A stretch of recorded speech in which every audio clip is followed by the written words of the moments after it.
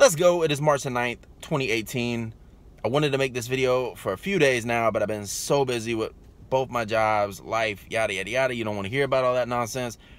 So let me just get right to this, and I'll try not to go too long. But let's start with Michael Bennett going to the Eagles, all right? I'm a Bucs fan.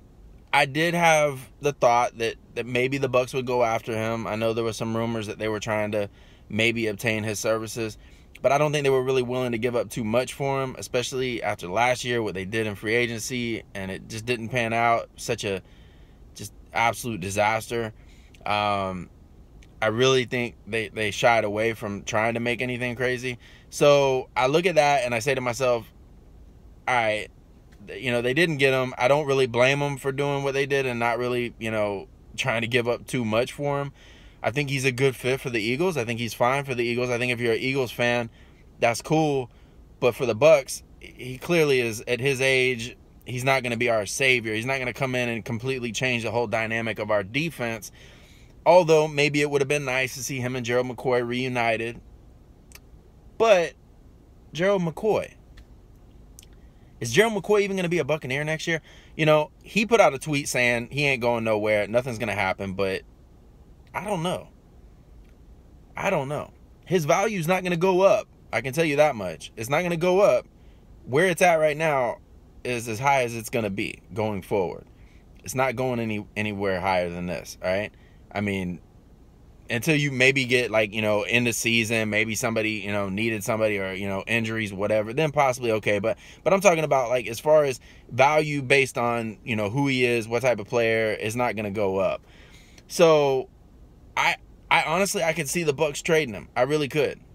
I could see the Bucs trading Desean Jackson too. I could see a lot of things happening, and mainly because last year was such a horrible season. They had such high expectations. I was running around drinking Kool-Aid all day long that was Bucs flavored. Everywhere I went, man, I was drinking that Kool-Aid. Oh yeah, this is our year. We're going to do it this year. Ridiculous. Now, I've kind of come to expect that. I've talked about that before. As a Bucs fan, the offseason is kind of my time to dream. But, man, I'm not going to lie. Last year stung more than prior seasons. I'll put it that way. Because we really, if you were a real Bucs fan, like, you were really amped up about last season. You really thought, like, all right, we've got a chance to do some big things. So, it didn't happen, right? It is what it is. But when it doesn't happen, I've noticed a trend with the Glazers. They'll spend the money, but boy, if you don't pan out, they're going to make some moves. So I could see them getting rid of Desean Jackson and Gerald McCoy, to be honest with you. Desean Jackson, not necessarily because there's a problem with Desean Jackson, right? Yeah, he didn't put up the numbers, but I've talked about this before. This wasn't Desean Jackson's fault necessarily. I'm a huge Winston fan, but Winston was not hitting the deep ball. His accuracy on the deep ball was just, it just wasn't there. I can't really bash him because I love Winston so freaking much. But it wasn't there. And unfortunately, that hurt Desean because he wasn't able to get those catches. And he was getting open. So, two-part thing on that. One, Winston's not hitting the deep ball. Two, Chris Godwin. Chris Godwin's a man, dude. I love Chris Godwin. This guy is legit, legit, all right? And I'll try not to just go overboard here talking about Chris Godwin, because it was 1 year. It was, what, 1 touchdown catch in his final game of the year. All right, so I'm going to try not to go too crazy on him, but I really like Chris Godwin. I like his work ethic. I like what he brings. I like his energy. I love his route running. I just love everything about him. I love me some Chris Godwin. So there's only so many balls, right? There's only so many balls to spread around. Chris Godwin, I think he is the reason why there's a chance Desean Jackson gets traded. Not because Desean Jackson is a bad player or because he's over the hill or he's done. He could go somewhere else and completely blow up. I mean, if you get a quarterback that can hit him on the deep ball, he'll catch the ball. I mean, he's shown that his entire career. But unless Winston starts doing it, I think you got to look at the possibility of trading Desean Jackson and saying, all right, Chris Godwin, I mean, he can get deep. He's not slow, but he's a more pure route runner, and I think he's better on the short to intermediate throws. And I think that's where Winston is the most successful.